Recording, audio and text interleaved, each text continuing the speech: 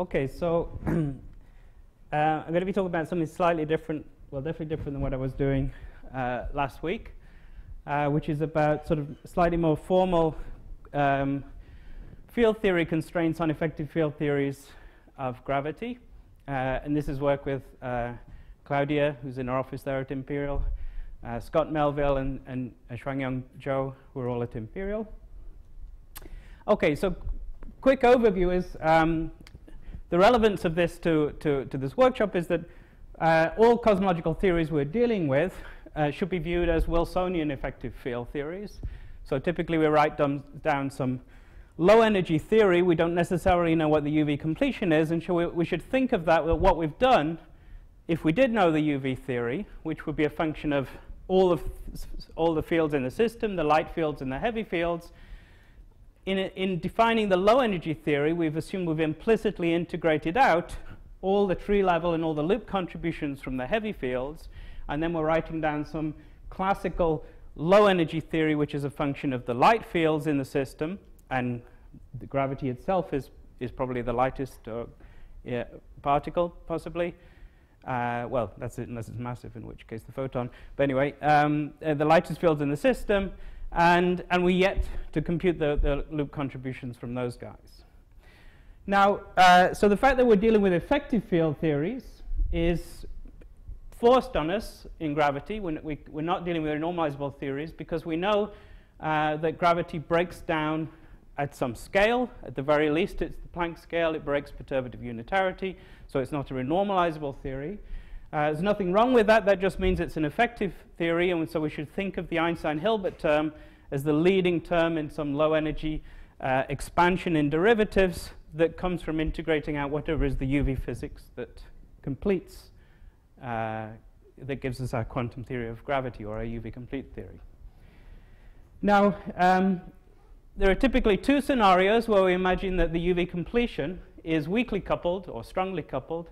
So the essential difference between that is if it's weakly coupled, then what can happen is that there's maybe new physics comes in below the Planck scale.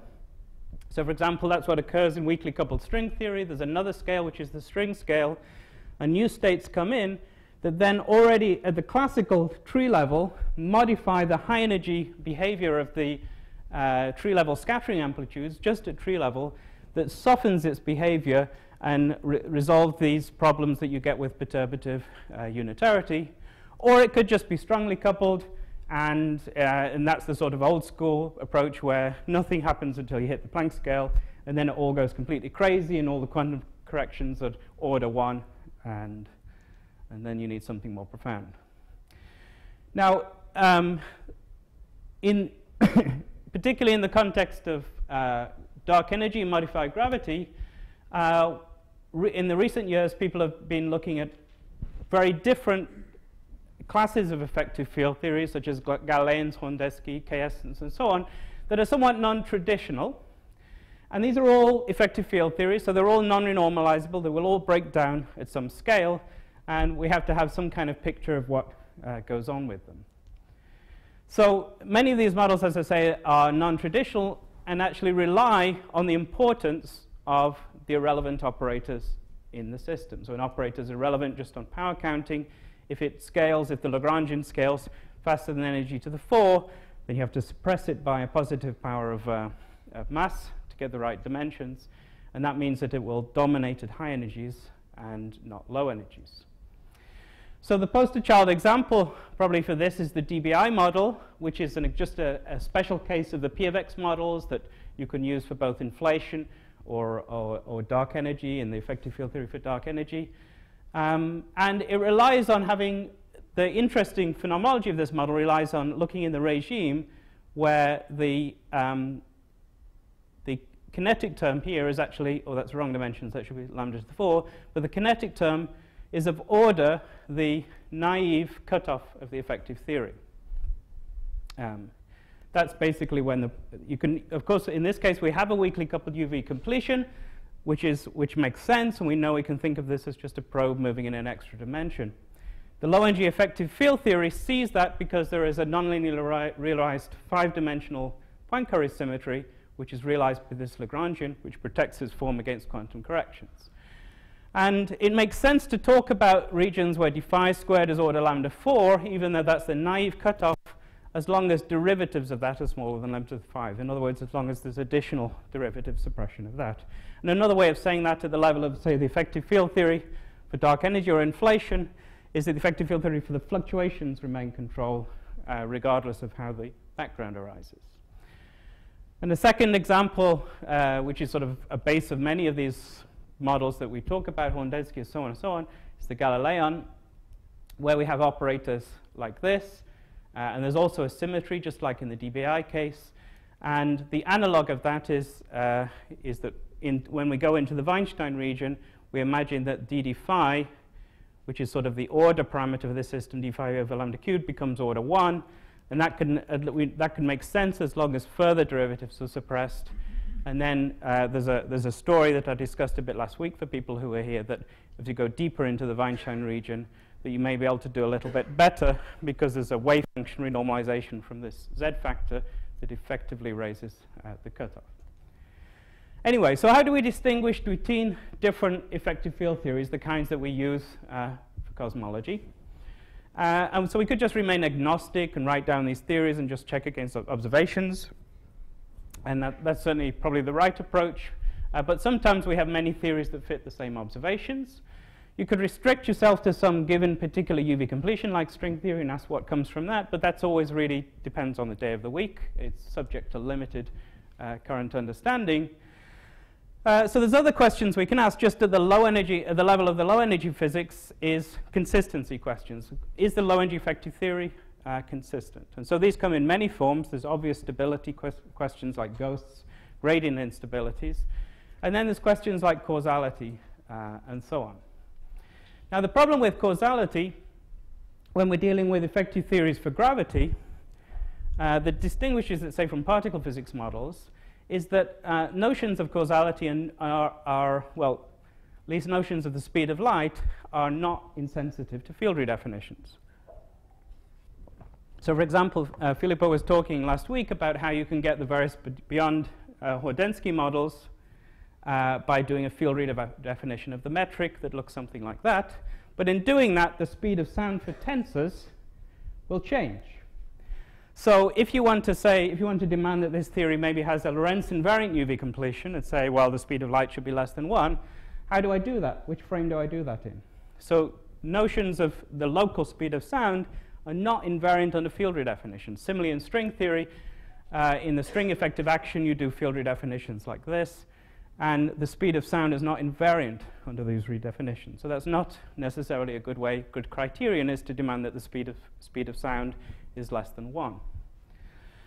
So the best way to go on these things is always to look at the S matrix, because that's insensitive to field redefinitions. So one approach is to look what are called asymptotic superluminalities. And the picture here is that basically, let's suppose we have a space which is asymptotically flat. This box doesn't represent anything other than this. It's supposed to be, I guess I should have drawn a Penrose diagram or something like that. But anyway, we have a space which is asymptotically flat, asymptotically Minkowski, and you send a particle through some region where it scatters. And what you can ask is, you don't care about whether its local speed is faster or slower than the speed of light, but you ask really about the global property, about whether, as you integrate it all the way out to infinity, whether it travels faster or slower than something that didn't scatter through that region, but just went along a straight line in the asymptotic geometry. So another way of saying that is, so this is a nice paper by Gallen-Wald making this point, that their criterion for causality is that we cannot send signals faster than what is allowed by the asymptotic causal structure. In other words, if it's asymptotically Minkowski, that sets the preferred thing. We should only ask once your photon has got all the way back to infinity again, has it gone faster or slower than a photon that would have just traveled in the asymptotic geometry alone? Sir, yeah. It's not always the case. I mean, superluminality doesn't mean a causality. Yes, I know. Well, that's kind of my point, yes. So this is a much weaker notion of what causality is, yeah. So what this amounts to is asking that as you go through the scattering region, you pick up a phase shift, And you can have, there's something in standard textbook scattering field theory, something called the time delay, which was introduced by Eisenberg and Wigner, which is basically the derivative of the phase with respect to energy. And you're effectively demanding that the time delay is positive so that the wave that's gone through the scattering region has taken a little longer than the wave that isn't scattered. So that's another way to phrase causality. Another possibility is to make use of the full requirements of the S matrix, in particular its analyticity. And so these were the requirements that were made use of successfully in the 1950s and 1960s, which is, so if we demand that the S matrix comes from a local theory, then that puts a constraint on how the scattering amplitude grows in momentum space, which is basically that it's polynomially bounded, or bounded by an exponential. And this is a rather trivial statement. So essentially what it's saying is if I have some scattering amplitude that's a function of momenta, and deep down that would have come from some local quantum field theory where I could have done everything in real space, computed retarded propagators in real space, considered scattering of a potential in real space. So for it to exist in real space, I have to be able to Fourier transform back to real space.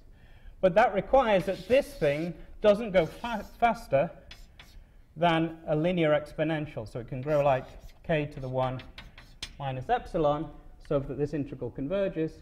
But if it grows faster than a linear exponential, the integral won't converge, and so there's no meaning to these amplitudes in real space. So locality basically demands that this thing doesn't go faster than a linear exponential. So this is the statement. It's usually actually just stated as polynomially bounded, that typically this is a polynomial or exponentially bounded. But that's where that's coming from. So that's really locality in the sense that the scattering amplitude can be viewed as having come from a local field theory where everything can be written in real space. And then there's the statement of causality, which you can relate to analyticity of the scattering amplitude as a function of the Mandelstam variables. And nowadays it's typically assumed that the entire S matrix is an analytic function in some prescribed way of the Mandelstam variables, but it was only really ever rigorously proven that the 2-2 scattering amplitude at fixed momenta transfer over a certain range of momenta transfer, so that's how much momenta you scatter with, is an analytic function. But that's all we're going to use for what I'm going to talk about. Okay. So that brings me to what now I call these positivity constraints, which make use of these analyticity properties to put constraints on effective field theories. And let me give you a sort of simple picture of how that comes about. So first off, let's just think about a scalar operator, O of x, in Minkowski spacetime. Then we know that relativistic locality and causality tells us that the commutator of those two operators vanishes outside the light cone. Okay, that's the basic statement to locality. And we know that unitarity is going to tell us that if we smooth that operator in some way that we can talk about the expectation value of the square of it, then that square must be positive, just from the positivity of the Hilbert space. So if you look in any quantum field theory textbook, it will show that if you take these two basic assumptions together with the assumption of Lorentz invariance, then you can prove this powerful statement, the Chalin-Lehmann spectral representation. So this is just textbook quantum field theory, but is a wonderfully powerful statement that, in this case, I'm looking at the time-ordered product of those two operators, so the analog of the Feynman propagator for those two operators, can always be written in general, let's stick it in momenta space, so effectively the Feynman propagator for that operator can always be written as a contribution that may come from a pole, plus a continuum contribution that comes from integrating over an energy mu from 4m squared up to infinity of a spectral density, and then the Feynman propagators for free particles of masses m squared equals mu. So it's a superposition of a single pole, as if a single particle is being propagated, plus a continuum of states. And unitarity, the positivity which is in the title here, comes in the statement that that spectral density is a positive quantity. So it's easy enough to prove that this quantity is implying that this quantity is a positive definite quantity. So that's how unitarity comes in the two-point function. M can be 0, yes, but I'm mostly going to think about M non-zero for here. Now, that's a small lie because that's the sort of initial thing you derive. But it actually turns out that typically in many cases, depending on what the operator is, particularly if it's a composite operator, the spectral density here grows faster, too fast that this integral doesn't converge. And then what you have to do, what in the old days, in the 60s, was called a number of subtractions, but basically it corresponds to the renormalizations you use to define a composite operator. And what it basically effectively corresponds to is if this thing grows too fast to converge, differentiate this with k, respect to k squared, enough times that the integral then converges, integrate it up, and then you have some integration constants which are undetermined by this procedure, which you call the subtraction functions. So this is really the general answer. You can, if you have enough powers of mu here on the bottom to make the integral converge, k squares to compensate that, and this subtraction polynomial is the integration constants which are undetermined. So these are really just renormalization constants. But regardless of that, what that means is if I differentiate the Feynman propagator with respect to k squared enough times to remove the dependence on these subtraction functions, then you find that each integral is given of this form. And in particular, what that means is if you now evaluate that at 0, the integral, all those integrals are positive. So what we have is a positive requirement on all the derivatives of the two-point function. Now, this the Chell-Lehman spectral representation could also be interpreted naturally from an analyticity point of view by basically thinking of k squared, the momenta squared, as a complex variable, with the standard I epsilon that occurs in the Feynman propagator is telling you that we should think of evaluating the physical propagator from above on the real axis. So you add a little this is the I epsilon here, and this is the physical value of the Feynman propagator. And then we can extend the Feynman propagator into complex momenta space here, given by the variable z. So this is the imaginary part of z and the real part of z.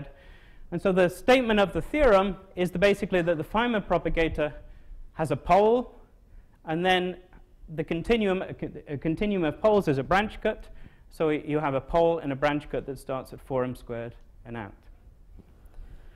Now, this positivity requirement, what does that mean? So it puts a constraint, effectively, on the effective field theory. In what sense? So suppose we were just working at tree level in the low-energy effective field theory, and we thought of these operators arising in the Lagrangian in the action, something like that, with higher derivative operators. So a typical effective field theory has an infinite number of operators like that, so all derivatives are going to kick in. So just at tree level, the Feynman propagator for that operator would look like this, as a function of k squared. Z is k squared minus k squared. And so if you expand that out in powers of z, our positivity requirement, which came from the positivity of the spectral density, puts a statement that all these coefficients here in the expansion are positive quantities. So that in turn is then putting constraints on the signs or combinations of signs of the high derivative operators, or the operators in the effective field theory in the Lagrangian, which would not have been able to be guessed at from any requirements about symmetry or anything like that. So, okay, so that was just a sort of toy example. That particular example is not so interesting because we did that based at the level of the field correlators, which are, again, not insensitive to field redefinitions. So the way to deal with that is to, again, run the argument at the level of the scattering amplitude. So let me think about some generic scattering amplitude. And we'll start with scalars, and I'll talk about how to do it for spins later. So imagine we're scattering two particles, A plus B, into C plus D. And I'll call that the S channel. And then we know that in a relativistic theory, we expect the scattering amplitude to respect crossing symmetry, which is basically, in this case, we can cross B and D around with each other, and there should be some non-trivial relation between this S channel and the crossed version where B and D are dropped, which is called the U channel. So crossing symmetry says that there should be a non-trivial relationship between this scattering amplitude and this scattering amplitude. And I'm going to use the standard Mandelstam variables, S, T, and U, which if you've forgotten what they are, basically S is the center of mass energy squared, and T is the momenta transfer. So the scattering amplitude is a function of those two variables, because the third variable, U, is related to them. So it turns out that just in an analog with the Chalin-Layman spectral representation, the scattering amplitude in the forward limit also can be written in this analytic form, where it has a pole and a branch cut. In fact, this piece and this piece are exactly what we would get from the Chalin-Layman spectral representation with two subtractions. So that means that in the complex plane, if I think about the scattering amplitude as a function of complex momenta, I have a pole here and a branch cut, just like we did before. But because of crossing symmetry, which relates the variable S and U, so under this transformation, if you do this flip, S and U switch around, and because U is 4m squared minus S, that's basically relating the positive S part of the complex plane with the negative S, so it's a reflection around 2m, S equals 2m squared, then what happens is you get a second pole at 3m squared and a branch cut going backwards. So this is the U channel physical pole and the U channel branch cut. This is the S channel physical pole and the S channel branch cut. And you also have that this spectral density, I've used the same notation, it's a different quantity, but by the optical theorem, i.e. by unitarity, it's also positive. So the scattering amplitude has the same analyticity properties as the two-point function, with another copy from crossing symmetry. So similarly, for the scattering amplitude, if you just subtract out those pole contributions, which is easy to do because at tree level you can just compute them. So if we work at tree level in the low energy effective theory, let's just subtract out the poles and look at the remaining contribution, the contribution from spectral density. If you integrate that any number of times, you'll get an integral that looks like this. In this case, you only need two subtractions to make the integral convergent. So as long as you differentiate this with respect to S at least 2 times, then all these integrals are positive. And so now this is an equivalent statement on the scattering amplitude. So how does this relate back to the statements about the Lagrangian? So this is old stuff, actually, in an Adams et al. Paper, but I'm basically going to generalize this, so that's why I'm going through it sort of slowly. So for example, for a P of X model, for example, like DBI, the kind of things we've been hearing a lot about, if you compute the scattering amplitude at tree level, just at low energy expansion, then it has a contribution that goes like S squared, looking like that. And then this positivity statement says that the double derivative of that amplitude, once you've subtracted out the poles with respect to S twice, should be given by an integral, which is positive. So in this case, it is clear that that simply is going to demand that C, this quantity C, which is in front of the S squared, is positive. And so now you see the power of this statement is that basically it's telling you that the sign in that P of X Lagrangian, the sign of the coefficient of that term, has to be positive for this effective theory to have a local Lorentz invariant UV completion. So this is a pretty well-known result now. So those P of X models that have seen less than 0 don't have a UV completion. If you assume weakly coupled UV completion, then in fact every one of these derivatives can be computed. Every one of these is positive, and that basically corresponds to a statement about the d phi to the 6, the d phi to the 8, the d phi to the 10, etc., etc. So you have an infinite number of statements about all the derivatives in that Lagrangian. We do this calculation for the pure Galilean, then what happens is that in that case, when you compute the scattering amplitude, it starts at order S cubed, not S squared. And so the S squared piece, the effect, the C of that, as it were, is exactly 0. And so because this needs to be positive definite, not 0, then the argument was made in this old paper that Galileans cannot emit a local Lorentz invariant UV completion. Now, so we sort of recently went back to this a little bit and just thought, I mean, it was certainly known that if you add a d5 to the 4 back again, so you get a little positive C piece, you can resolve that problem. But we went back to it in a slightly different context, so in fact motivated by massive gravity, which in the decoupling limit looks like a Galilean, but the Galilean actually fundamentally arises as a massive state. So if you consider something slightly different, which is a Galilean with a mass term, now that's not as daft as it seems, because naively a mass term breaks the Galilean symmetry, but in practice it doesn't, because adding a mass does not generate any Galilean symmetry violating terms at any powers of loops, and that is because the vertices and the propagator are all Galilean invariant when expanded around an arbitrary background, so it doesn't spoil the special non-renormalization properties of the Galilean. So it's kind of a natural thing to add in. And in this case, now if you compute the scattering amplitude with the poles subtracted, so I'm calling it B, is the amplitude of the poles subtracted, you get a positive S² contribution, and so then there's no immediate obstruction, at least to having a weakly coupled UV completion. So that seems a simple way to get out. Without changing any other form of the Lagrangian, just a mass term allows you to get around that basic statement. Now, okay, that's okay, but all that was relying on the statement of the forward scattering limit. But you can do much better than that. I'm going to go over, I know it.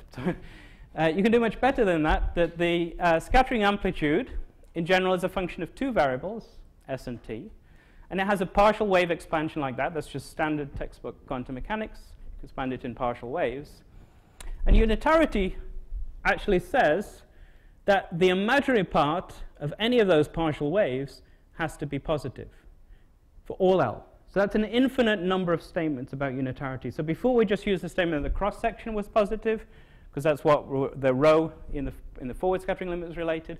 But the imaginary part of the scattering amplitude for every partial wave is positive. So there's really an infinite, I mean, there's even more consequences of unitarity than that, but we certainly have an infinite number of statements that for each partial wave, the imaginary part is positive.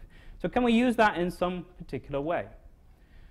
And you can, as follows, because what that tells you, if the imaginary part of a given partial wave is positive, given this partial wave expansion, given the properties of the Legendre polynomial, you can show that every t derivative of the imaginary part of the scattering amplitude, evaluated at t equals 0, is positive. Every t derivative. So again, that's an infinite number of statements.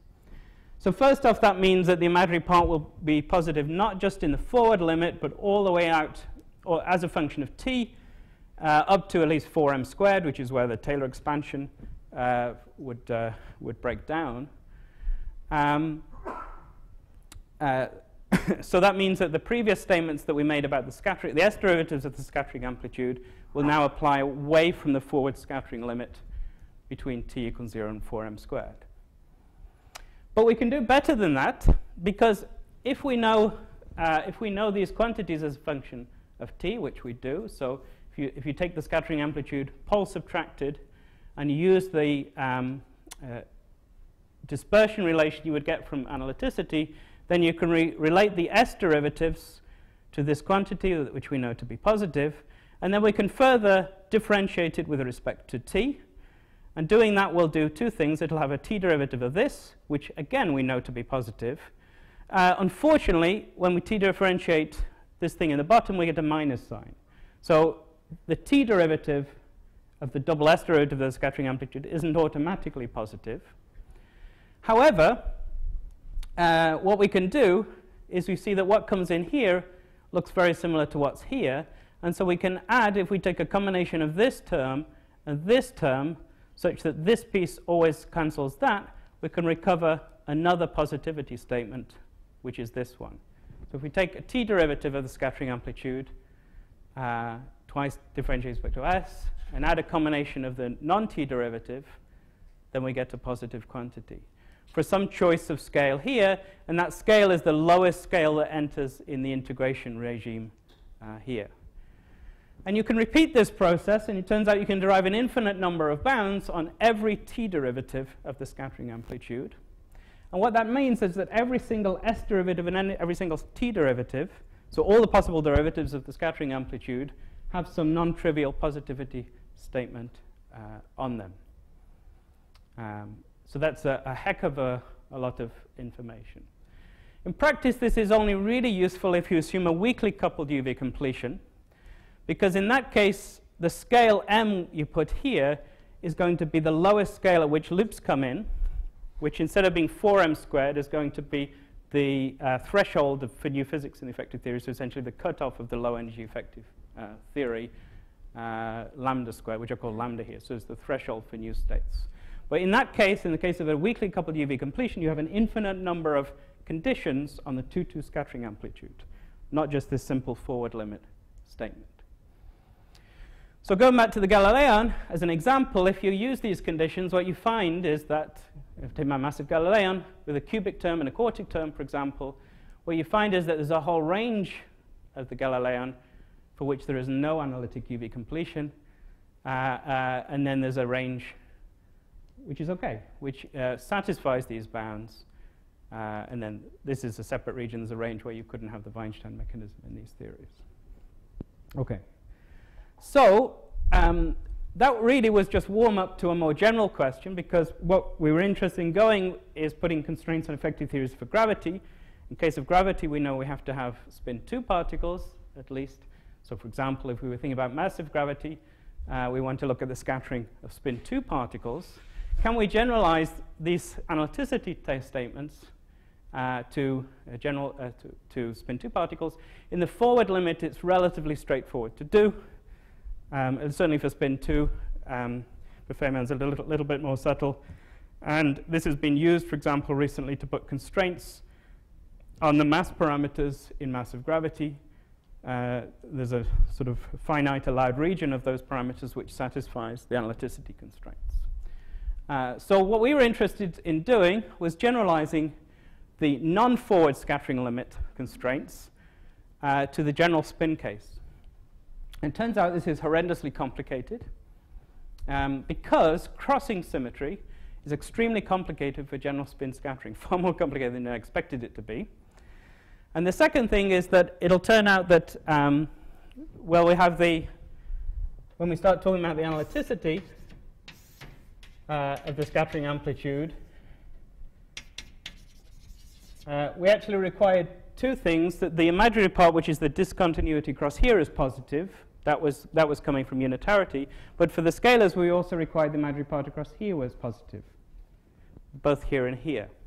And that was true in the normal case because for scalars, crossing symmetry is simple, so that basically the imaginary part here is related to the imaginary part of the U channel. For general spin, that's not true. Crossing is extremely complicated, and so what happens is that in general, the discontinuity across here is not positive. And so because that's not positive, what you'll get in those previous formula is a sum of a positive integral plus a not obviously positive integral, and you cannot make any statement about that because they could just cancel, or they could be negative. One can dominate over the other. And then the final thing that makes it complicated is that the scattering amplitude for general spin has a more complicated analytic structure than that. So there's additional branch cuts not included. So this is actually, if you compute a scattering amplitude between 2 particles A, B, C, D, so when we're dealing with particles with spin, we want to label the spins, and so we'll do it by the helicity, lambda A, lambda B, lambda C, lambda D. So helicity is just the component of the spin in this case, because we're thinking about massive states. So in general, we're talking the scattering amplitude is a function of the incoming helicities lambda 1 and lambda 2, and actually mu1 and mu2 here are the outgoing helicities lambda 3, lambda 4. I should choose different notation. But the scattering amplitude now in the S channel is a function of S and T. It's also a function of the helicity labels. And the statement of crossing is this horrendous looking formula where these are Wigner matrices for the associated spin, which are a function of some angle, which is given like that with square roots in and so on and so on. And there's a complicated sun, and each of the coefficients has phases, so none of these things are positive. So it's just horrendous. And there are also, as I said, there are additional the analyticity structure for the general spin case is different. So you have kinematic, you have extra unphysical poles at s equals 4m squared that don't correspond to physical particles. You have extra square root STU branch cuts. So if you the amplitude is a function of square root of STU, you have extra square root of minus SU branch cuts, all very complicated. However, it turns out after some time you can realize you can deal with all this. So all these extra branch cuts and weird singularities can be factored out, these kinematic singularities that are not associated with any physical thing, but just where they come from is the polarization vectors of the spinning particles. These kinematic singularities can be factored out in a particular way so that we end up we're not working with the original helicity amplitudes, but what are called regularized helicity amplitudes, where you take out those factors. And the second key thing is to make the crossing simple. We shouldn't compute scattering out helicity amplitudes, and where we measure the spin of a particle along its direction of motion, but we should work with what are called transversity amplitudes. So this is actually an old thing back in the 1960s, not particularly, I'm going to be soon, yeah. And it's very simple. The idea is basically if you have scattering two particles, then you can always put those scattering in a single plane, and then you measure the spin of the particle relative to the direction orthogonal to that scattering plane. So very simple idea. That's why it's called transversity, because you're measuring the spin opposite to that. So we don't normally do that. You won't see that in many books, but it's something you can do. And it just corresponds to a change of basis. So we're just rotating actually from within the plane to out of the plane. So it's just a pi or pi over 2, whatever it is, rotation. Just a simple change of basis. So if I call these T things now with the scattering amplitudes, not for individual helicities, but now for individual transversities, so we measure the spin by the transversity, then the crossing formula, the previous one, this horrendous thing here, now becomes this wonderfully simple formula. It's a direct relationship between the S-channel scattering amplitude and the U-channel scattering amplitude, where the transversities are flipped, and a simple overall factor that you can deal with.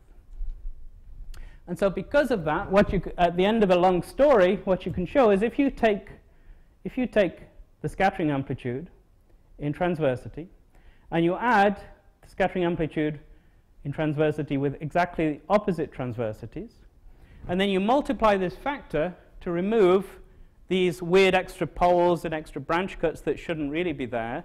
So this factor only comes in if you're looking at boson-fermion scattering. This factor is needed to cancel additional poles, and this combination, the plus combination, is needed to remove the square root STU branch cut. If you look at this quantity is an analytic function with the same analyticity properties as the scalar scattering amplitudes, which means that everything we said about the scalars can immediately be applied to this particular combination of the transversity scattering amplitudes. The only difference is because we put this junk in front, it grows faster at high energies in large momenta, so we have to do more subtractions than the normal story. But that's not a big deal. So all those positivity statements about S derivatives and T derivatives of the scattering amplitude now apply to this quantity here. So since I've run out of time anyway, so the punchline is that we can actually generalize all these statements about positivity to general spin scattering amplitudes, bosons and fermions and so on, provided we work in the transversity formalism, provided we work with this particular combination that has the right analyticity structure. And we're currently working that out, applying this directly, for example, to massive gravity and some other theories. So I'll stop there.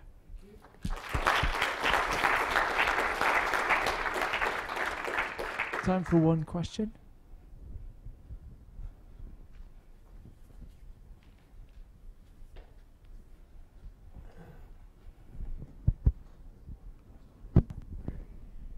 Sorry, I came a bit late, so maybe you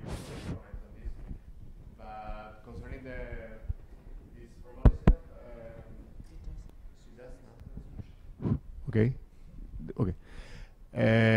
I saw recently a paper by Arkani Hamed where he was, well, with a very nice title on scattering amplitudes for all masses, all spins. And I couldn't read it, but I think that he was making some claims on massive gravity. Do you know about this? Yeah, he made a statement about you can't, it shouldn't be a Higgs mechanism. No, but we can discuss that later. I mean, what he's done is actually very simple. It's very, I mean, it's easy to explain just in standard Lagrangian way. It's just, but yeah. By following your program, this is maybe a mistake. I mean, that's yeah. So the argument's made about you take the massive scattering amplitude and you take the massless limit, and then you ask what does the amplitude look like. So which we do all the time because it's effectively what's going on the decoupling limit. But it's nothing directly to do with these are kind of different arguments, I would say. Yeah. Yeah.